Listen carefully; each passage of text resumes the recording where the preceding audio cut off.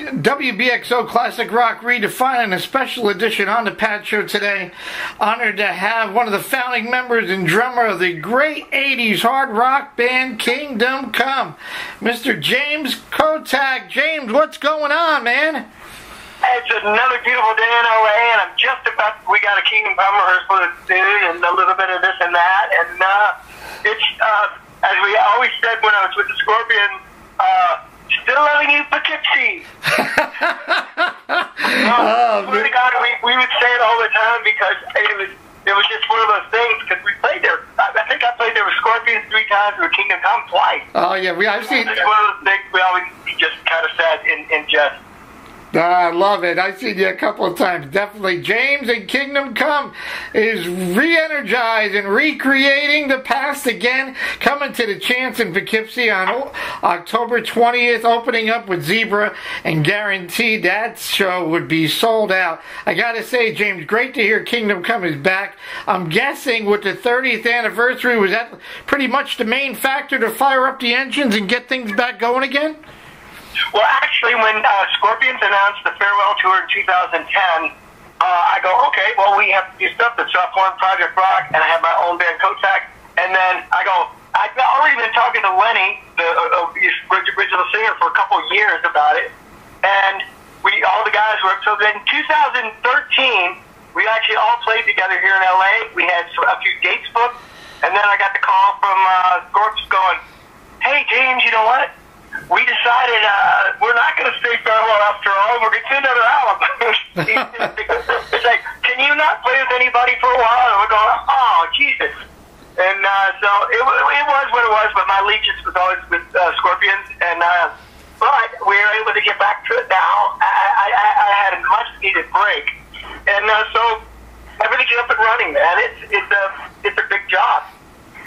Yeah, no doubt. I mean, yeah, we got to touch upon your great career with the Scorpions, and I know everybody, you're kind of a little breakaway, but I know those guys love you to death, and I know you guys love them to death. A great career with them guys. Now, speaking back to Kingdom Come, it's all the original guys except Lenny, and I did read that Lenny announced that he will not be rejoining, but he's given certainly all his blessings to move forward with the band. Exactly. We talked up till November, and then he finally just early January said, you know what? I've retired, because he announced his retirement about a year ago. And then I go, oh, come on, just come and do it. And I goes, oh, he just wants to stay in Hamburg and sit on his boat and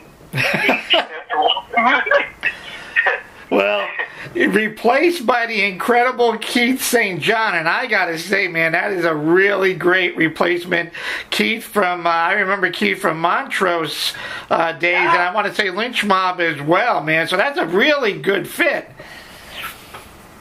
Dude, it's totally awesome. And, Keith and I have a similar bond. I had a band called Wild Horses after Kingdom Come.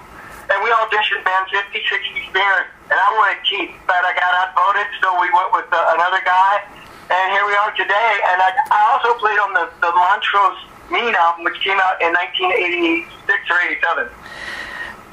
Yeah, no, I mean, full circle. I mean, I read, I want to say, yeah, I read that you were on the Mean album, and it was like Ronnie gave you pretty much your first big break, right, back 85, 86? Absolutely. We opened for Ronnie on about 15 or 16 shows, my band from Louisville, because we had all the production and truck and everything. And it was just like a dream come true. That was one thing. Then I got home, we got home, and about a month went by, and all of a sudden we get a call. I get a call, and he goes, hey, James? I go, yeah, man. He goes, it's Ronnie. I go, Ronnie who? He goes, I'm nuts, something like that. And I literally dropped, when he asked me if I play on the album, I literally dropped the phone. It was a real dream come true. Yeah, man. And you want to talk about timing is everything. You guys, you get, well, with Kingdom Come, I want to say, you guys rocked it, and then Van Halen calls you, and you're on this big Monsters of Rock stadium tour with the Scorpions and Doc and the Metallica. I mean, you can't, and then MTV on top of that, you can't ask for anything more than that. How insane was that? It was totally insane. The first show we ever played was back in late May, and it was 3 sold out days in oh dang, it was Alpine Valley in Wisconsin. And man, it was just like, we had no idea what to expect because we'd been in Europe for the previous 3 months. And you know, communication back then, you didn't get it instantly like now. So we were thought, the manager kept telling us, going, man, boys, things are getting really out of hand over in the U.S. When you get back, you're going to freak out. And sure enough, we got off the plane. The callers were there to pick us up, and they handed us all gold records. Wow. I know. It's like, I'm so thankful and grateful for all of that. I mean, you got to pinch yourself going, really? Is this really happening? We're going on the Monsters of Rock. And it's you know what? Kingdom Come's a perfect fit for all those other great bands. I mean, it was when I look back and I think of the Monsters of Rock tour and I think of Kingdom Come, I go, man, that was a perfect fit for you guys, whoever arranged it. It was right on. And I'm so psyched, man, that you guys are kind of regrouped and ready to rock and roll again, because you guys had that, everybody laughed. I said, man, that bluesy rock, I know there was a lot of people comparing you to Zeppelin, but it was a really good sound, and the hits, I mean, I was always a big fan. Get It Out, Do You Like It? I mean, What Love Can Be? I mean, and then all of a sudden it just fell apart. I'm like, everybody's like, no. But you know what happens? It's rock and roll. It happens. And as fast as it's starting, there's just a lot of things I can't really discuss about it. But that's what it was. Yeah, no. You know what I say to everybody? Think about what those guys went through. Part of it had to be burnout. You didn't get a break at all. And I'm sure with the record companies say, hey, put out another album and go. Back in the 80s, you tell me, it was non-stop touring. It's not like what you can set up today, pretty much. Am I wrong? Well, you know what? Actually, more, if you know, there are more bands touring now than ever because album sales are down. The record labels are not around anymore, and that's your number one bread and butter, that and merch. And yeah, there's some bands that sell some albums, but for the most part, it's it's not what it used to be, that's for sure. Oh, no complaint there. Oh, no doubt, but thank God I am in a classic rock independent station where I create my own playlist. I am a rarity, my man, and I could play Kingdom Come every day, every show, with nobody asking any questions. So I love doing what I can do. That's almost like having a college station where you can do whatever you want. Yeah. That's awesome, dude. It'd be fun when we come there if we can have a chance to, hook up and say hello and visit or whatever. And of course, I want you to have the show if you can. Yeah, absolutely. I mean, I'd be looking forward to it. In fact, I do a dice game. So if you got a new album coming out, I meet the bands and I have you roll 5 dice. And if you could total a 5 of a kind in 3 rolls, I play your entire album, new album. Oh, I like that game. So I just started it up, and I've done it with everybody from Night Ranger and Mark Slaughter and Great White, and everybody just loves it.